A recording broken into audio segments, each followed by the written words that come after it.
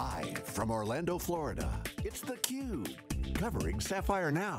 Headline sponsored by SAP HANA Cloud, the leader in platform as a service. With support from Console Inc., the cloud internet company. Now, here's your host, John Furrier. Okay, welcome back everyone. We are here live in Sapphire Now in Orlando, Florida. This is theCUBE, SiliconANGLE's flagship program. We go out to the events and extract the signal from noise. I want to thank our sponsors, SAP HANA Cloud Platform and Console Inc. at Console Cloud. Our next guest is Anil Saboo, VP of Business Development, and Fred Balboni, who's the GM of IBM, here on theCUBE together. SAP and IBM, welcome back to theCUBE. Good to see you guys. Good to see you. Likewise, John. So, Microsoft's up on stage, IBM's here with SAP. This is the old SAP, no real change of the game in terms of, you guys have been multi-vendor, very partnering, very ecosystem driven, but yet the game is changing very rapidly in this ecosystem of multi-partnering with joint solutions. I mean, even Apple, your announcement earlier. So, is this kind of like a bunch of Barney deals, as we used to say in the old days, or what is the new relationship dynamic? Because data is the new currency, it's the new oil, it's the digital capital, data is capital, data is a digital asset. Partnerships are critical. Talk about this dynamic. Partnerships are critical, and I think what we're doing is we are going deeper than we've ever gone with these partnerships. With IBM, we announced last month, we announced the joint SAP-IBM partnership for digital transformation. What does this do? So what we've been doing traditionally with IBM, we've had siloed partnerships with different IBM brands, right? We had a partnership with the Power brand, we had a partnership with the Cloud team, we had a partnership with GBS. What we've done now with the digital transformation is bringing it all together. So we have a CEO level discussion that's driven this partnership. And I think that's really the differentiation. So we have moved away from the so-called Barney deals, because our customers expect, Bill talked about it in the keynote today. He says when it's a multi-partner situation, customers expect that you're going to have one voice. You're going to be aligned, you're going to provide value to those customers. That's what we're trying to do, and that's what this partnership is all Fred, about. I want to get your thoughts on this. I mean, Barney's reference to the character, you know, I love you, you love me. Kind of like a statement of mission, but really not walking the talk, so to speak. But I want to get your thoughts, because you have the analytics background at IBM where you built that business up. There's a conflict in a way, but it's also a great thing in the market. Apps are changing and very workload specific at the edge, whether it's IoT or mobile or whatever digital app. They have to be unique, they have to have data, they have to be somewhat siloed, but yet the trend is to break down the silos for the customer. So how do you guys, is it the data that does that? Because you guys are doing a lot of work in this area. You want to build great apps and be highly differentiated, but yet no silos. How do you make that work? Okay, so it's first of all, it's very exciting, and it's confronting, but also exciting for not only our companies, but also for our customers. It's all enabled really simply because of a couple of major technology shifts that have happened. Number one technology shift is the cloud. The cloud, without question, is driving all of this. In addition to your notion about data, readily available data and the algorithms and software that can make cognitive sense of that is both driving this whole change. Last but not least, and I think HANA really enables this, embodies this, is the architectural change. So you put those three things together: availability of data, cloud, which means the capital investment required to build the infrastructure is inexpensive, and then finally HANA, which is the technology platform that rapidly allows you to take, using a generic term, APIs, and wire them to different sources, allow you to dynamically reconfigure businesses. Now there's one last thing I think is really important here that we don't want to underplay, and this is the social phenomena of the consumerization of IT.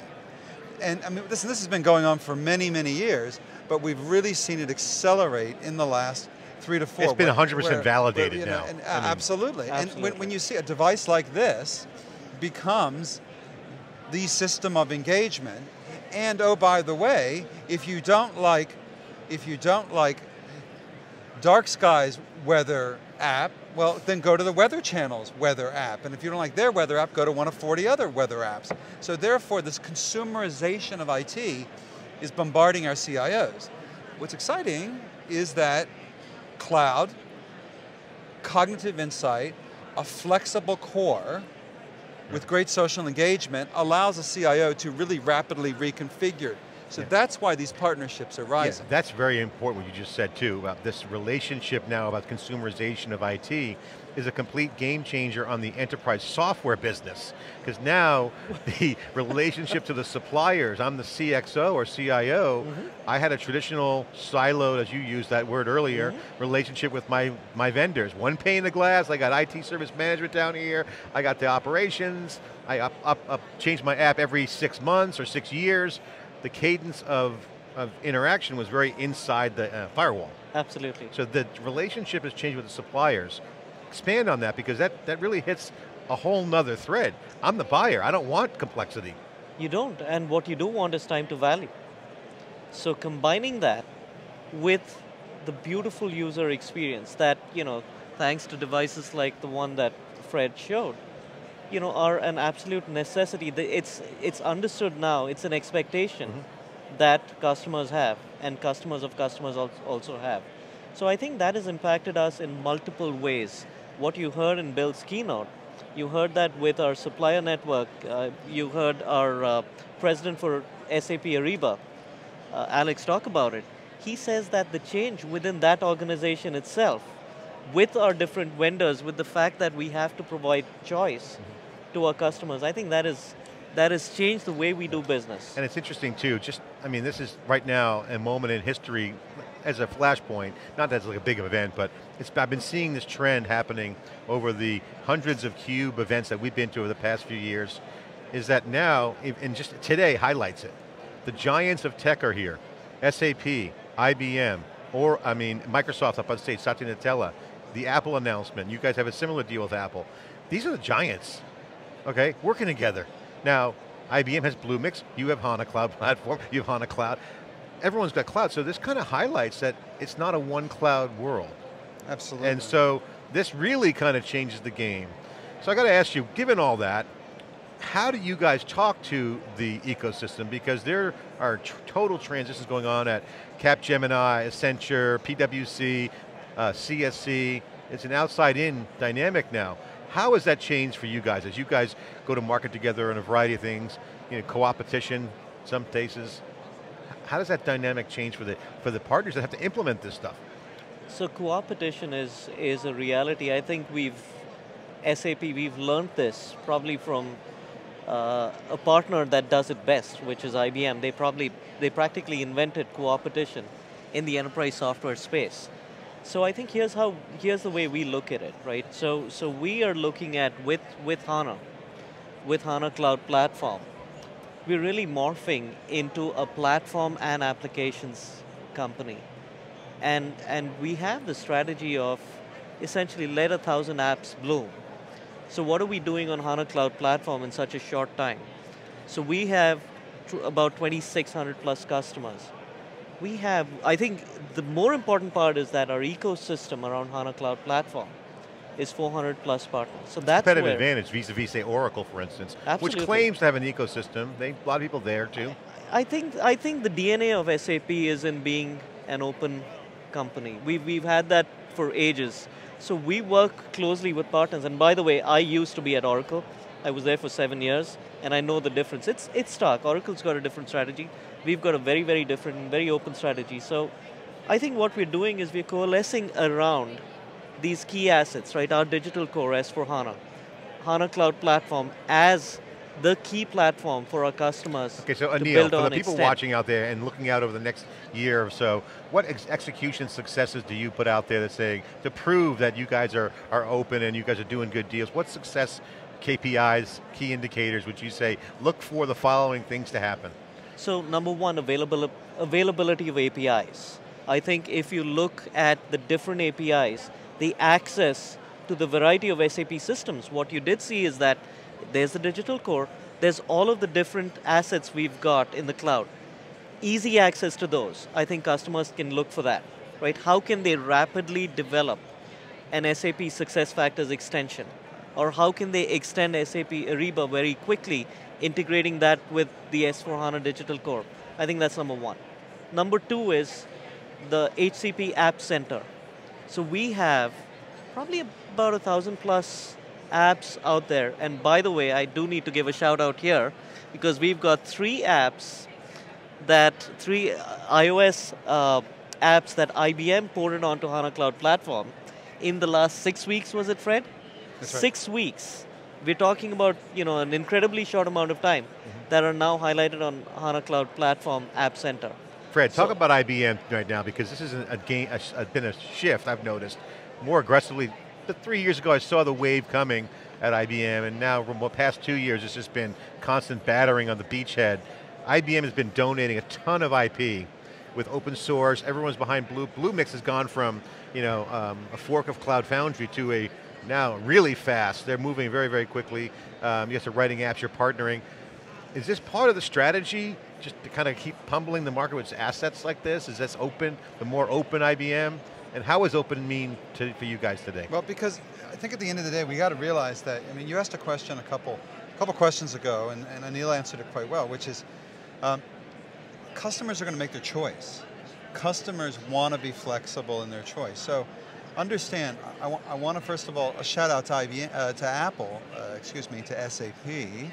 A shout out to SAP here, which is, SAP has always been about partnering in an ecosystem. And so that's a core belief of theirs.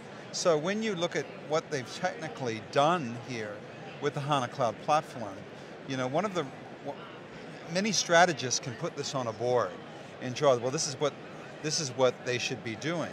But the reality of it is the reason companies stay with existing service providers, the reason companies stay with existing technologies, is because they've already got it, it's what they know how to do. And what they want to do is very hard.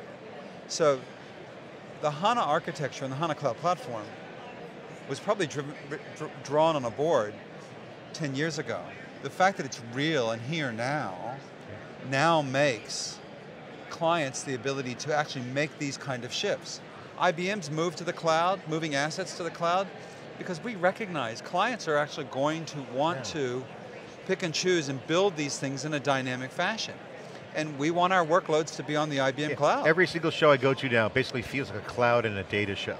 Even Amplify, which is kind of a commerce show, it's all about data and the cloud. So, absolutely. All right, we got to get wrapped up here. But I want to get one final thread in with you guys, and that is on partnering. And you mentioned Apple. Apple just spent $1 billion with the Uber clone in China. So you see their partnering strategy. They partner with you guys and now SAP. This is a really interesting strategy for Apple to go into the enterprise. They don't have to get over their skis and over-rotate on this market. They can come in with pre-existing players and extend out versus trying to just have a strategy of rolling products out. So it seems that Apple is partnering, creating alliances as their way into the enterprise, similar to what they're doing in China with Uber. It's just a random example, but which is in the press this week. Is that the Apple strategy? You guys both talk to Apple. You guys both have deals.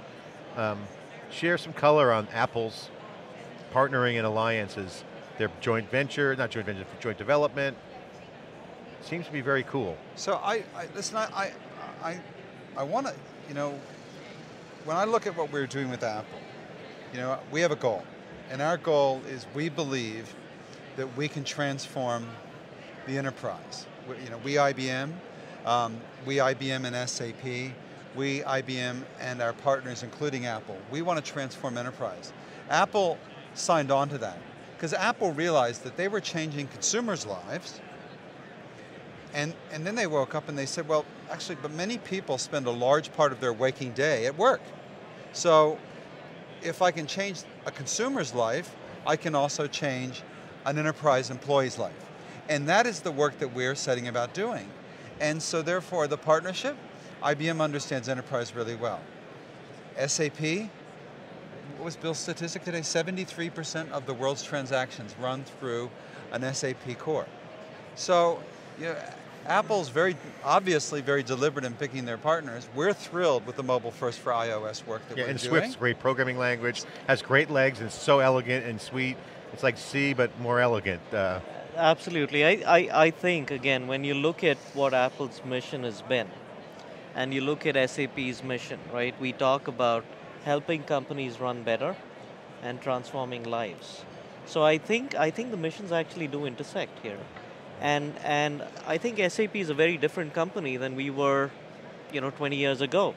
So for us now, that user experience. And product that quality wow too, by factor, the way. Absolutely. I mean, Apple's rock solid quality. Absolutely. So I think we converge on those areas. So I would say that it's a very natural partnership. I mean, if I'm Apple, it's a brilliant strategy because it's enterprise is hard, right? You guys, you live that every day. Absolutely. It's not easy, and we see venture-backed startups try to get into the enterprise, and the barriers just go up every day with DevOps, and integration now is. This is we can talk about another segment with a break, but just we haven't gotten to the whole. What does it mean to integrate? That's a whole nother complex world that requires orchestration. Really, really interesting. And you can't just write that over the weekend in a hackathon. Absolutely, and I think now with the tools that we're making available on our cloud platform as a part of our platform as a service, I think again, that's a way where we can get the user interface, the experience that Apple provides, combined with the enterprise solid stuff that we do, and that's awesome. That's well, I'll give you guys both the final word on the segment. And a bumper sticker, what is this show about this year? What is SAP Sapphire 2016 about? What's the bumper sticker? What's the theme? You know what, I love Bill's words today. I think it's about empathy. It's about making it real for customers. I think you'll see, our demos, our joint demos as well, both in an SAP IBM joint center here as well as in the IBM booth.